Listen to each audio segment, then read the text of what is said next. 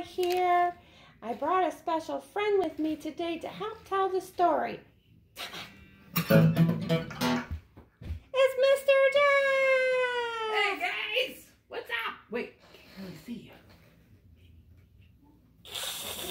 Jeez, there you are. Hello. Mr. Jeff is so funny. Okay guys, how do we start? That's right. Now it's time to hear God's word, hear God's word, hear God's word. Now it's time to hear God's word, so let's look in the Bible. Mr. Jeff, do you want to turn? Sure, here we go.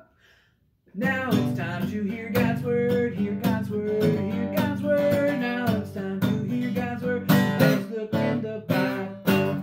Yay, thank you, Mr. Jeff, that was so good. Okay, so last week I helped Miss Lynn tell the story about Josiah, and this week Mr. Jeff is going to help me. Yay! Okay, here we go. 1, 2, 3. There once was a little boy named Josiah. He became king at only 8 years old. He was just a very small guy, but he loved God with all his heart. Yes, he loved God.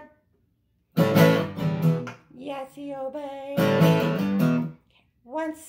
One day when Josiah got older, he saw the church was broken. So he got some workers to fix it. And they worked all night and all day. Yes, he loved God. Yes, he obeyed. While they worked, they found something. It was the most important thing. A scroll filled with God's words. This is what we call the Bible. Yes, he loved God. Yes, he obeyed. It had been lost and forgotten. It told how to love and worship. Josiah read it to the people. The people promised to obey. Yes, he loved God. Yes, he obeyed. God was happy with Josiah.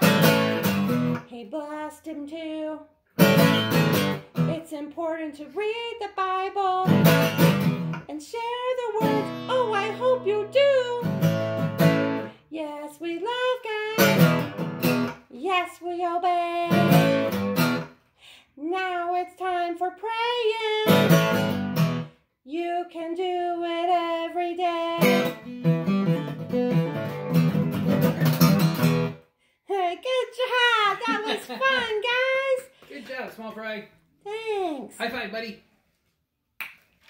All right. So, boys and girls, this is about the time that we would pray for one another.